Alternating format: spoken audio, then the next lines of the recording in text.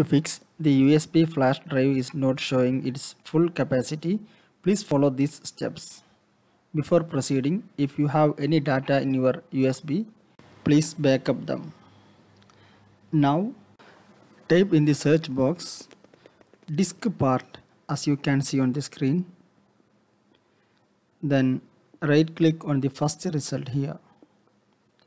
From these options, click on the first one, run as administrator. Then the command prompt admin window will open. Now in this window, type here list disks as you can see on the screen. Then hit enter key in your keyboard. Now you can see here the available disk in your computer. From this list, distinguish your USB drive. We can distinguish it by its size. In my case, it is the disk 1. So type here select disk 1.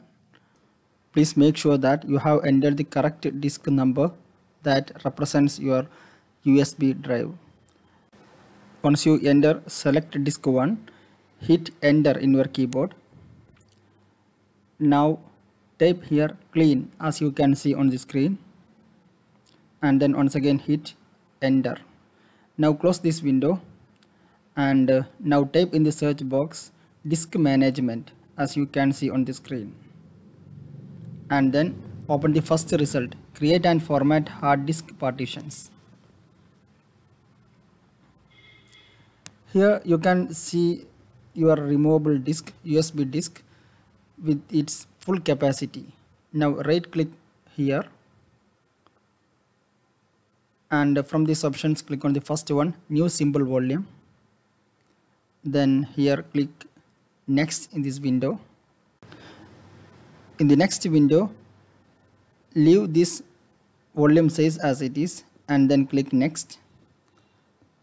Once again click next here. In this window, after selecting the second option here to format, remove this label and then click next and then click finish. Okay, now you have done it. Now close these windows and check whether your problem is fixed or not. I hope this video will help you. Thank you for watching this video by iTech Tips.